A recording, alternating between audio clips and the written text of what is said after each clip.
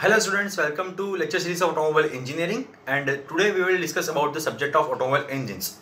Today in this video we will discuss about the cooling systems. Okay, so let's see first introduction. So almost all the cars currently uses what is called a 4-stroke combustion cycle to convert gasoline into the motion, right? So modern automotive internal combustion engines generates a huge amount of heat. Okay, so it has been stated that the typical average sized vehicle can generate enough heat to keep a 5-room house comfortably warm during the 0-degree weather. So you can imagine how much heat is there. Okay, so the necessity to having a good engine cooling systems are this follows. So an engine cooling system is a system that controls the engine temperature. Okay, so it is known as a cooling system. So it is controlling the engine temperature. So the cooling system is provided in a IC engine for the main reasons. So which are these reasons? First reason is the temperature of the burning gas in the engine cylinder reaches up to 1500 to 2000 degrees centigrade, which is above the melting point of the material of the cylinder body and the head of the engine. Okay, so basically we can understand that platinum, which can be a metal which has one of the highest melting point, it melts even at 17,000 degrees. Okay, and iron melts at 15,000, aluminum at 657 degrees. Okay, therefore if the heat is not dissipated, it would result in the failure of the cylinder material. Okay, second point, due to very high temperatures, the film of the lubricating oil will get oxidized, thus producing the carbon deposits on the surface. So this will result in a piston seizure. Now due to overheating also, large temperature differences may lead to the distortion of the engine components due to the thermal stresses setup. Okay, so this makes it necessary for the temperature variations to be kept at a minimum level. Fine. And higher thermal temperatures are also lower the volumetric efficiency of the engine. So the two main requirements which are killing the effectiveness, or you can say effective cooling systems. So which are these requirements? It must be capable of removing at least 30% of the heat which are generated in the combustion chamber. So too much removal of the heat will also lower the thermal efficiency. So it should at least remove 30% of the energy or heat. Thereafter it should remove the heat at the fast rate when the engine is very hot. Okay, so during the starting of the engine, the cooling should be very slow because engine is not that hot. Okay, so that the different working parts reach their optimum temperature, or you can say operating temperature, in a short time. So there are basically two types of cooling systems. Okay, now which are these two types? First one is air cooling system and the second one is liquid cooling system. Okay, so now let's first discuss about the air cooling system. So air cooling system is mostly found in older cars and in two-wheelers. Okay, so in air cool system, it is where the engine block is covered by the aluminum fins that conduct the heat away from the cylinder. Okay, so a powerful fan forces the air over these fins, so which cools the engine by transferring the heat to the air. Now the amount of heat reduced by the air cooling depends upon the factor such as which are the factors? The total area of the fin surface, thereafter the velocity, or you can say amount of cooling air, thereafter also on the temperature of the fin as well as temperature of the cooling air. Okay, so these are the main factors that should be considered during the air cooling system. Now air cooling is mostly used in a less horsepower, or you can say small engines like scooter, small cars, or you can say aircraft engine. Okay, where the forward motion of the machine gives good velocity to the cooling air to enter inside the engine, okay, or surrounding the engine. So air cooling is also provided in some small industrial engines also. Okay, so basically what are the basic advantages of this system? So basically they are very cheaper to manufacture because they need less care on and maintenance also. Okay, there are the two advantages. Thereafter the design of the air cool engine is very simple because it doesn't have any jacket or water jacket.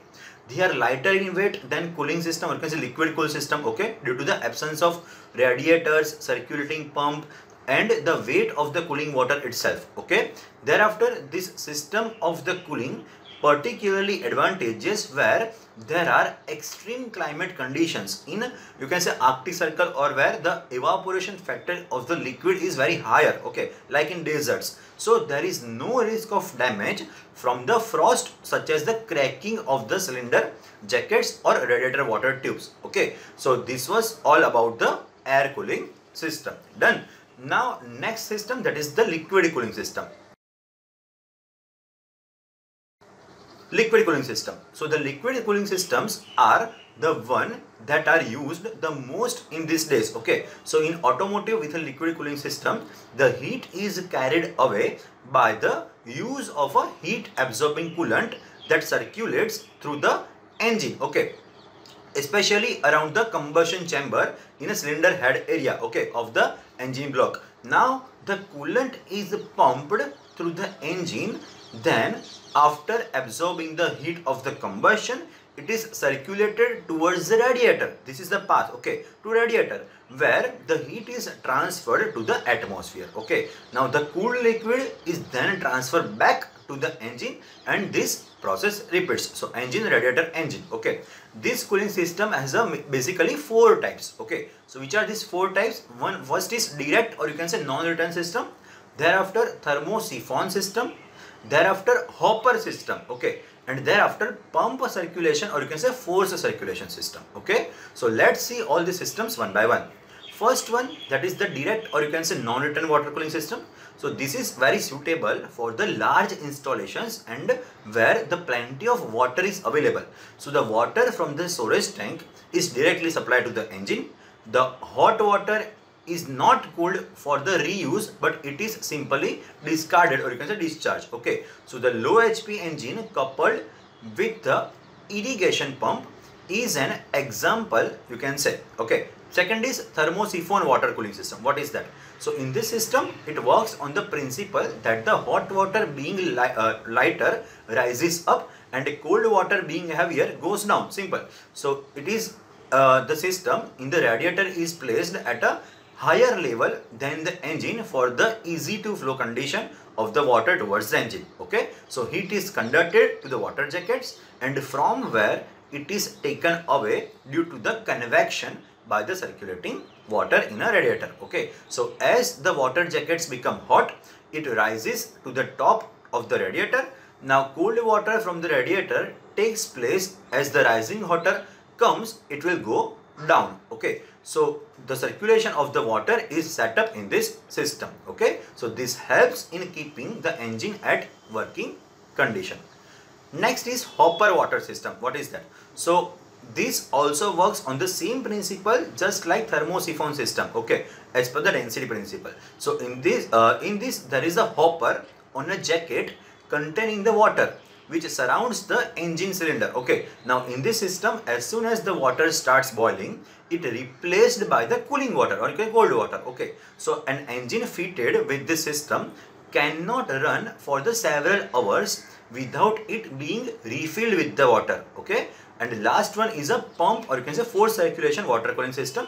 So this system is actually very similar in a construction to the Thermo-Syphone system, except it makes the use of centrifugal pump to circulate the water. Okay, so throughout the water jackets, the radiator and you can say water jackets, the water flows from the lower portion of the radiator to the water jackets of the engine through the centrifugal pump. Okay, it is pumping the cooling, okay, cooling water.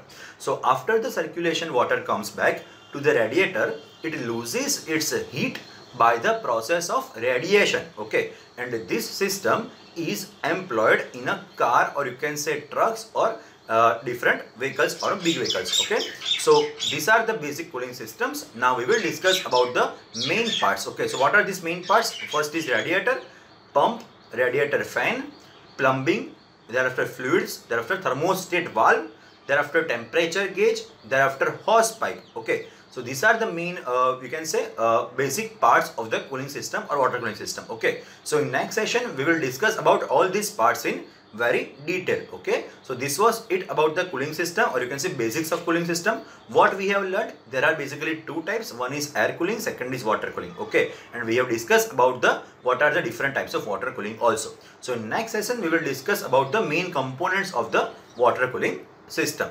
Done. So see you in next session. Thank you so much.